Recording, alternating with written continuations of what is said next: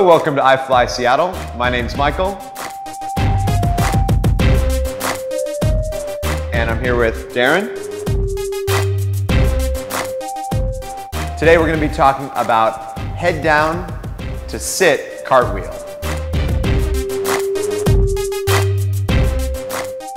You want to start off on your head in a neutral flying position in the center of the tunnel.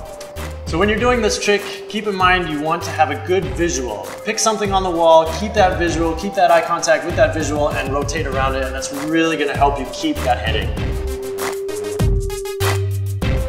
The direction you're going to go in is going to depend on which leg is forward in your daffy.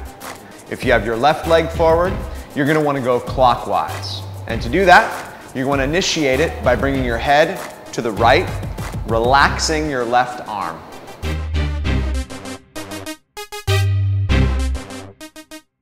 So now that you've initiated that rotation, you're going to start pulling your legs in towards your body, and it's going to help a little bit if you're pulling your left leg also closer towards your chest.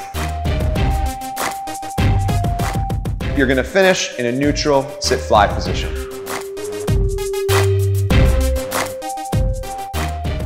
Things to remember about head-to-sit cartwheels. Pick a visual target and maintain it throughout the maneuver.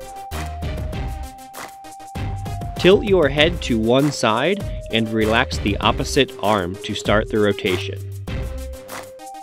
Pull your legs in tight and slightly toward your chest during the transition.